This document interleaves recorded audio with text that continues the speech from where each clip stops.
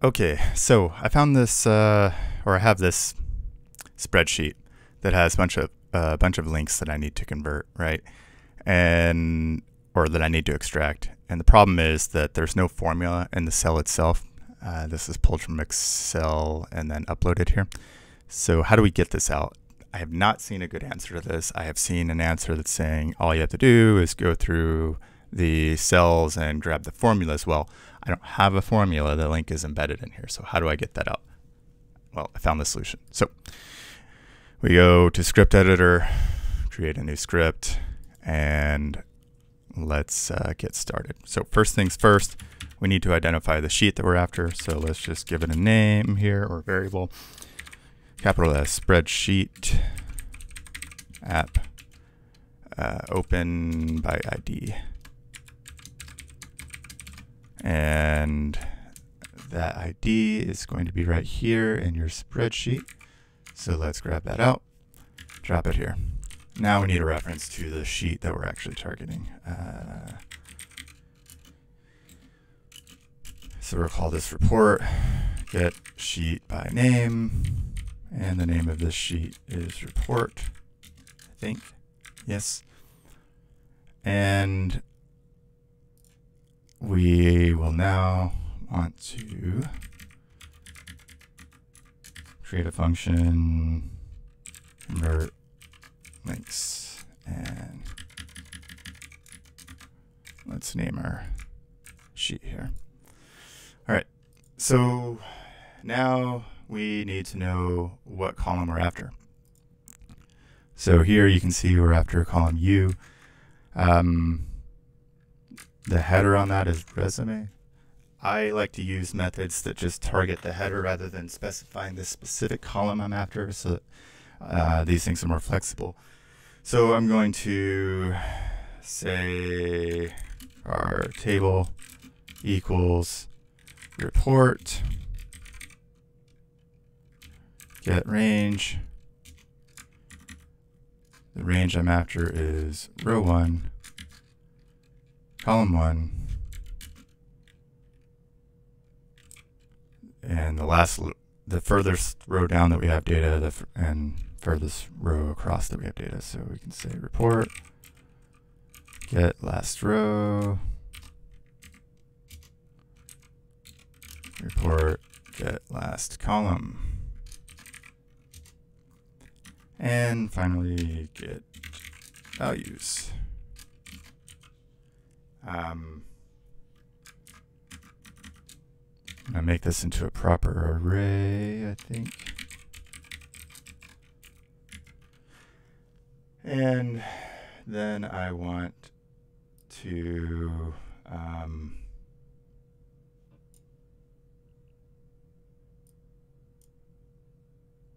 get the target column that I'm after.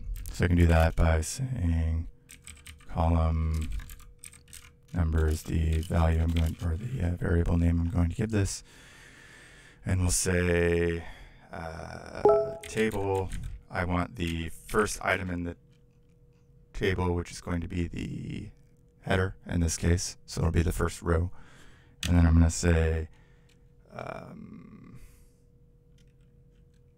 iterate, because that'll be an array itself. So I can say index of, so this is ES6 stuff, and luckily Google Apps Script now supports ES6 via the Chrome V8 engine, which is fantastic.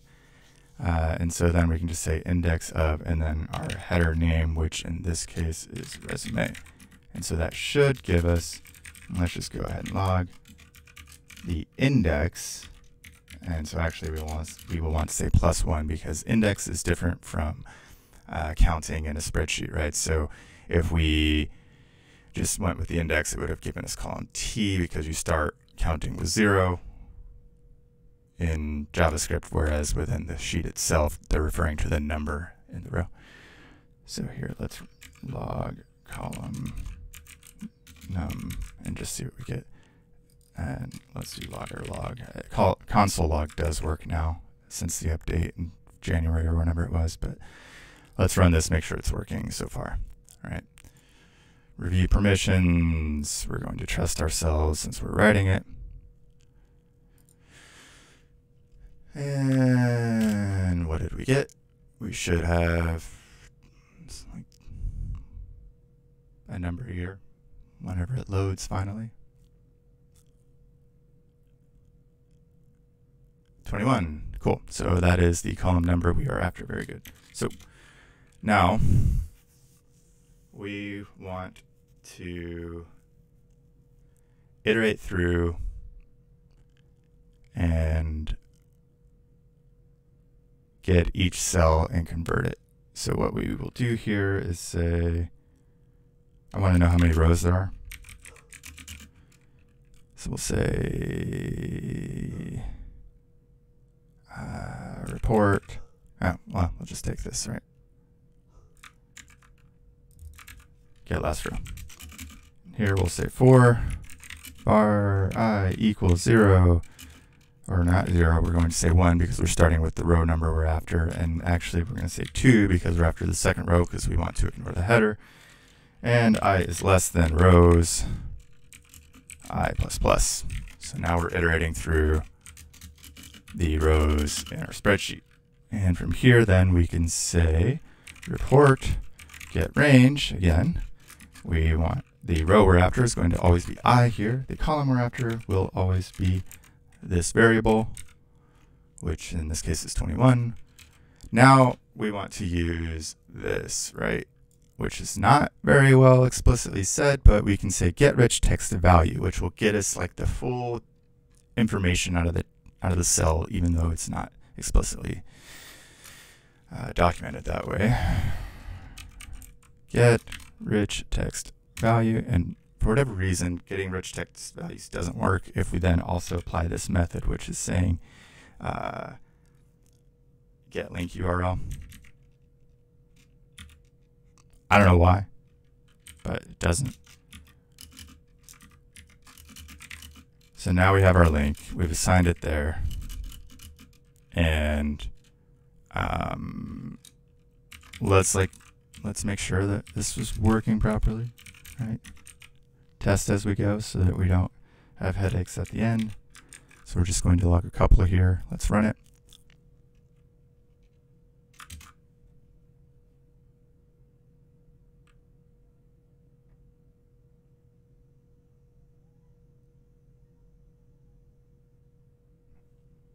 There we go. We have our links. Very good. So now we want to place those links somewhere, right? So we will say report, get range, row is going to be I, column now is going to be column. So where do we want to place this? We could put it in the column right afterwards since it's blank, and that's probably fine in most cases, but let's just go ahead and create a new column at the end. And so here we'll just grab the range again and say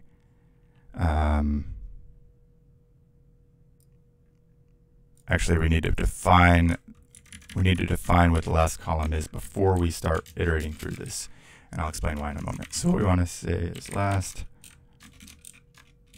call, and then we're defining what that last column is here. The reason we want to do that is if we called this every time, it would start setting new columns every loop, because the last column, if we're inserting a new column on every iteration, the last column is going to expand dynamically as we add it, and that would be a mess. So because we've already defined what that number is before we start the loop, we can then pass that through. Then we can say +1, which will be the next column after Z in this case, and set value, and then that should be link, right? So let's run this test, see if it works. It did, and see, we added a new column, and now I want to show you what would happen if you mess that up, right? So let's do it again, and now we should see another column AB show up. We did, right? And so that's why we needed to define that column prior. So let's just delete these two, go back here, and now we can change this to rows, and we should be good to go. like this should handle it. We can then just run our script and watch it run. And now we have all of our links coming in. Very good. So that's it. The only problem with this method is if you're doing thousands of cells, you might eventually hit a timeout, because I think a script in Google Apps can only run for something like 30 minutes now. So just keep that in mind. But yeah, hopefully this helps.